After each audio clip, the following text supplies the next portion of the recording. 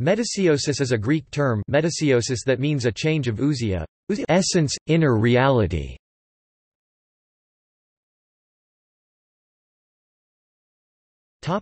History.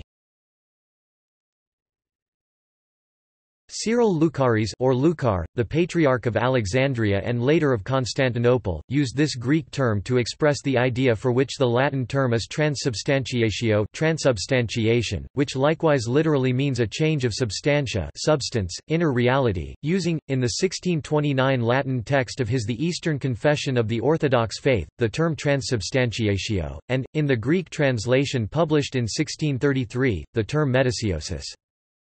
To counter the teaching of Lucaris, who denied transubstantiatio, metousiosis, Metropolitan Petro Mohyla of Kiev, also called Peter Mogila, drew up in Latin an Orthodox confession, defending transubstantiation.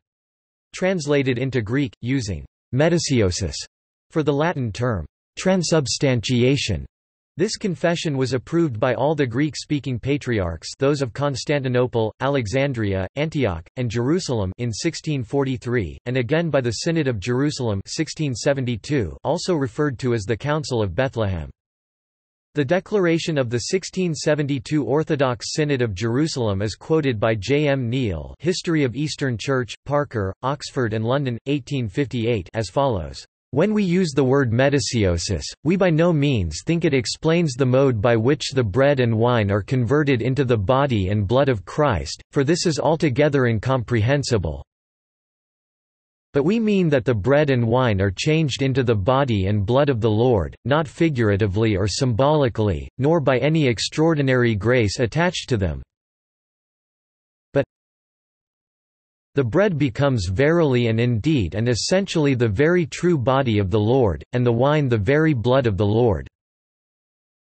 The Catechism of the Roman Catholic Church similarly states that the change is real while averring that the means of change remain a mystery. The signs of bread and wine become, in a way surpassing understanding, the body and blood of Christ.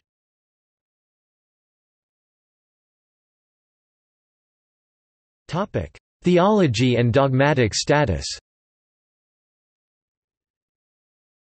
Since the Eastern Orthodox Church accepts as dogma only the solemn teaching of 7 ecumenical councils, this approval, though part of what the Encyclopaedia Britannica called, "the most vital statement of faith made in the Greek Church during the past 1,000 years," was not equivalent to a dogmatic definition. However, the Protestant scholar Philip Schaff wrote in his Creeds of Christendom, "This synod is the most important in the modern history of the Eastern Church, and may be compared to the Council of Trent. Both fixed the doctrinal status of the churches they represent, and both condemned the evangelical doctrines of Protestantism. The Romish doctrine of transubstantiation, metousiosis, is taught as strongly as words can make it." The term metousiosis is, of course, not found in the text of the Eastern Orthodox Church's Divine Liturgy, just as the term transubstantiation is not found in the text of the Latin Eucharistic Liturgy.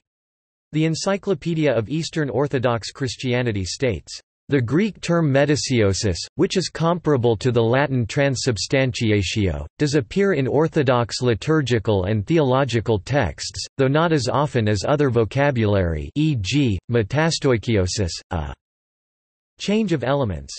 A. Osipov states that the Orthodox use of the Greek word metabol, meaning change, and the Russian predlozhenie in relation to the Eucharist should not be taken as equivalent to the word transubstantiation, which has been rendered as metousiosis.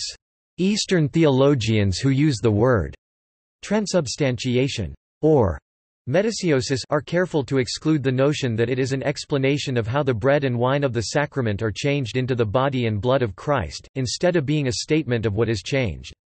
Both Orlov and Nikolai Uspensky appeal to Church Fathers who, when speaking of other doctrines, drew analogies from the Eucharist and spoke of it as bread and wine, but as having also a heavenly nature. Some Eastern Orthodox theologians thus appear to deny transubstantiation, metousiosis, but in the view of Adrian Fortescue, what they object to is the associated theory of substance and accident, and they hold that there is a real change of the bread and wine into the body and blood of Christ.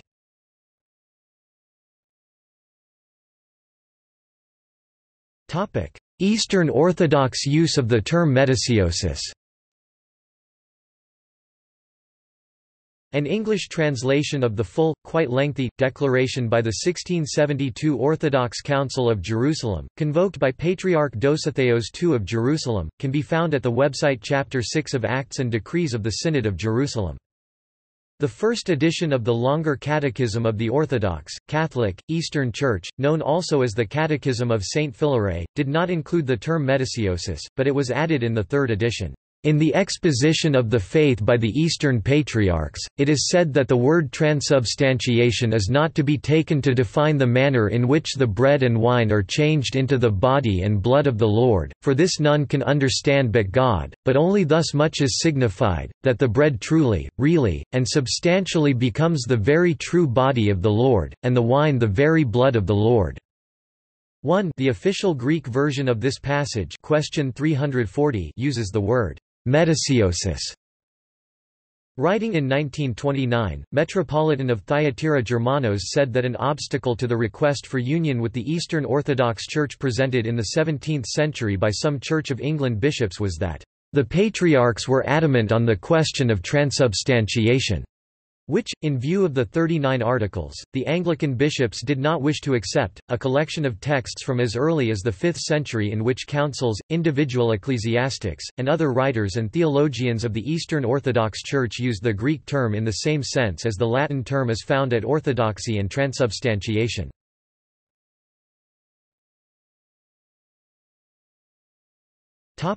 Oriental Orthodox. The Coptic Orthodox Church of Alexandria does not use a term corresponding to transubstantiation, metousiosis, but it speaks of change, and rejects the Protestant denial of the reality of the change of the bread and wine to the body and the blood of our Lord Jesus Christ.